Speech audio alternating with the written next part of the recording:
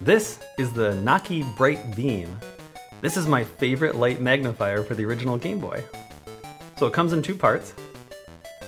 We've got the top half here with the two AA batteries on the sides. It's nicely hidden. It's not like a big battery compartment. They're just tucked into the sides there. And the little light bulb here in the middle. It's super simple design. This clips back together. And it slides over the Game Boy like this. The magnifying lens here pops up to give you a little more magnification. And it also very easily just pops off here. I usually use it without the magnifying lens at all, just use the light. And that turns on like that.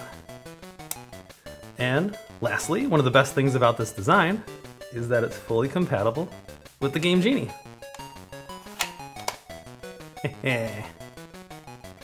That's playing with power.